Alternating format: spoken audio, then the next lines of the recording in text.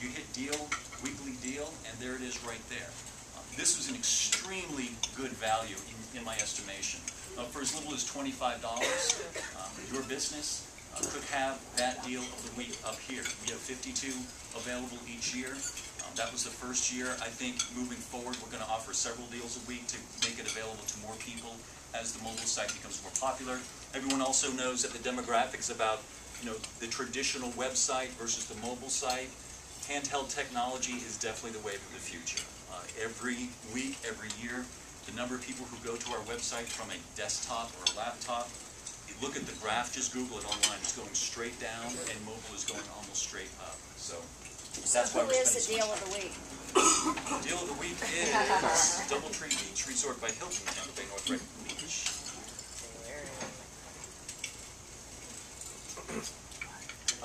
Again, these are some more.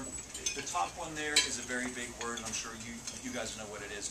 We have competition all over for. If you've ever been on TripAdvisor, I think this is a great example. If you go to our site, we fixed that this year, though, by the way. TripAdvisor, who advertises when you go to St. Pete Beach? Sarasota does, Fort Myers does, Orlando does. There's a lot of fishing in other people's ponds going on. It's part of the game, and we do it to a certain extent in places that make sense for us. We corrected that this year.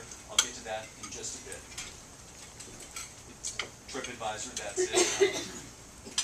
How many people here who have TripAdvisor presence actively maintain those presence? Let me just see it.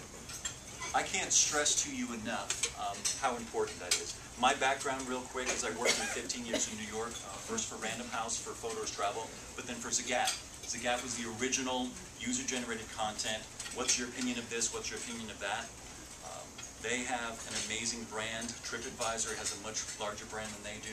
The amount of weight that consumers put on the opinions of other consumers, you can advertise all you want, but if someone scrolls through your TripAdvisor and they see 1 stars and awful words, that is going to affect them like 10 years of advertising can't. So just be aware that that's out there, and that's something that we're on top of right now. 46 million unique visitors each month. This is huge. We can't overstate how important it is. And these are people who really aren't necessarily, for example, you look at Travel and Leisure or Condé Nast or one of those high-gloss, beautiful travel magazines. A lot of that is called aspirational travel. They're just looking at it in a doctor's office. They keep it on their coffee table to make people think they travel. People on TripAdvisor are going there. They're looking on TripAdvisor because they are taking a trip.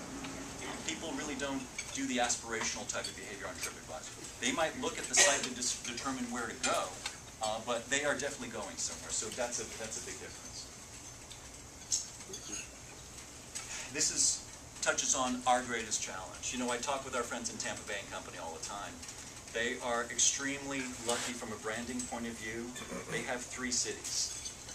3, Tampa and 2 others. Plant City, and what's the other one? What's it? Brandon? Okay. But Tampa is their bread and butter. It's their one city, and that's their name, and that's their brand. Pinellas County, every day we have the tremendous fortune to work with 24 municipalities and 13 chambers of commerce. I haven't met anybody in CVB world who has that rich of a pool to draw from. Our challenge there is, as you know, when people talk about Pinellas County, we don't put the word Pinellas County on any advertisements because it wouldn't make sense. We know what Pinellas County is. No one else knows what Pinellas County is. TripAdvisor and most Google and everything is set up by city, by destination, by municipality. A good example of this is last summer, a couple summers ago, when Visit Florida did their microsite for Google Earth. You click in and you can see where the webcams are. We wanted to be St. Pete Clearwater. We couldn't because Google Earth doesn't recognize St. Pete Clearwater. We had to choose St. Pete or Clearwater. So that's kind of our challenge. This is how we dealt with it with TripAdvisor. We have all of our partner destinations. If you go in there and you type in any one of those, it's going to go to a page, and on that page is branding for St. Pete Clearwater.